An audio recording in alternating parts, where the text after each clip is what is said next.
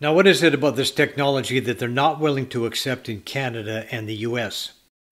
Yeah, it's really confusing when you understand their position, which generally the regulatory bodies in the US and Canada's position surrounds this idea that it's counterproductive to society that they think we have these baby farms where we're aborting children and taking their and that's just not true at all.